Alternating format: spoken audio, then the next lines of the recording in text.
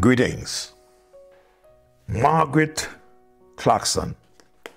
She's going to tell us a little bit again about So Send I You, a song written from John chapter 20, verse 21. As my Father had sent me, even so send I you. In the second stanza, she said, so send I you to loneliness and longing, with heart and hungering for the loved unknown, forsaken, home and kindred, friends and dear ones. So send I you to know my love alone. As the Father had sent me, so send I you. God has called many of us and send us out into His vineyard to work for Him. And we've had a little slowdown in terms of the pandemic. But I'm trying to encourage myself and encourage you for us to arise and get back to the work of the Lord. He will take care of us. And we're using Nehemiah. And we're in chapter 2, and we're looking at verse 9 down to verse number 11. Let me read 2 verses. Then I came to the governor beyond the river and gave them the king's letters. Now the king had sent captains of the army and horsemen with me. When Sanballat the Horonite and Tobiah the servant, the Ammonite, heard of it, it grieved them exceedingly that there was come a man to seek the welfare of the children of Israel. In our text, Nehemiah now is at the place where he rode into town. If you listen to the devotions before, it will bring us up to where we are now. He rode into town after receiving the leave of absence and enough documents to take him past all government officials. The captains, the king's army, and horsemen rode with him. The king sent them along with him to help him on his journey. For his protection, they went along, and with all the authority that Nehemiah needed, he had from the king. I want to say to us today that when Jesus sent his disciples out to minister, he gave them all the authority that they needed to go and to do the job. In Matthew chapter 10, reading from verse 1 to 15, the Bible said, and when he had called unto him his 12 disciples, he gave them power against unclean spirits to cast them out and to heal all manner of sickness and all manner of disease. Now the names of the 12 apostles are these: the first Simon, who is called Peter, and Andrew his brother, James the son of Zebedee, and John his brother, Philip and Bartholomew, Thomas and Matthew the publican, James the son of Alphaeus, and Lebbaeus, whose surname was Thaddeus, Simon the Canaanite, and Judas Iscariot, who also betrayed him. In verse 5, these 12 Jesus sent forth and commanded them, saying, go not into the way of the Gentiles, and into any city of the Samaritans enter ye not, but go rather to the lost sheep of the house of Israel. And as ye go, preach, saying, the kingdom of heaven is at hand. Heal the sick, cleanse the leper, raise the dead, cast out devils. Freely ye have received, freely give.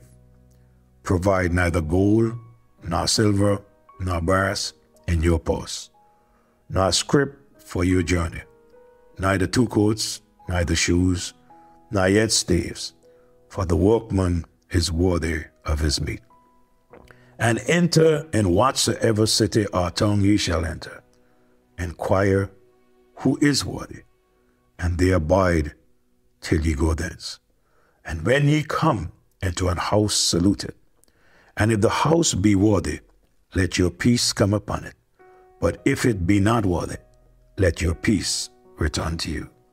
And whosoever shall not receive you, now hear your words, when ye depart out of that house or city, shake off the dust off your feet. Verily, I say unto you, it shall be more tolerable for the land of Sodom and Gomorrah in the day of judgment than for that city. What am I trying to share with you? I'm sharing with you that when God sent out his disciples, he gave them all the authority that they needed as he sent them out. So it is with us. As we go forth, we have the authority we need to get his job done. In Matthew chapter 28 and verse 18, the Bible said, And Jesus came and spake unto them, saying, All power is given unto me in heaven and in earth. As we go to do the work of God, be reminded, he has also given us the authority and the power. He is with us to get his work done. Now the day came for Nehemiah to arrive, and he stepped up to the governors, and he gave them his diplomatic status letters from the king with all the authority he needed. Remember, in verse number 9 of chapter 2, the Bible said, Then I came to the governors beyond the river and gave them the king's letters. Now the king had sent captains of the army and horsemen with me. So he steps up to the governors and he gave them the document, the letters from the king, so that he could have this pass. I call it diplomatic immunity. From the moment he arrived, he began to be faced with opposition. From the moment Nehemiah arrived, opposition he faced. In verse 10, when Sanballat the Horonite and Tobiah the servant, the Ammonite, heard of it, it grieved them exceedingly that there was come a man to seek out the welfare of the children of Israel. Two men by the name of Sanballat and Tobiah became angry that there was a man who will now look out for the welfare of the children of Israel. As we look at the rest of this chapter, we will see three things that Nehemiah involved himself in getting this work done. I want to tell you, before we even go a little further, I want to tell you that whenever you set out to do the work of the Lord, there will always be those who will oppose you. But be reminded, the Bible says, the gates of hell shall not prevail against the church of God. For he said, I will build my church. We are just blessed to be walking along with him as servants as he builds his church. Today, I encourage you, let's rise up. Let's do what God has impressed upon us to do. Whatever walls need to be rebuilt, whether they be physical or spiritual, let's do it for the glory of God, because pretty soon now, we are going to be with him. May God bless you. May you have a great day in the Lord. Would you please just share this devotion with a friend or a family member? Our Father, thank you. Thank you so much. Thank you for health. Thank you for strength. Thank you for your word that we can go back and look in your word We pray that you would use your word to our hearts. And God will be all that you would have us to be. And even as we share with our friends and with our loved ones, encourage your people. In Jesus' name I pray. Amen and amen. God bless you. Ever so often, I wish to share my telephone number with you. That is 721-580-7792. 721-580-7792. God bless. Have a great day in the Lord.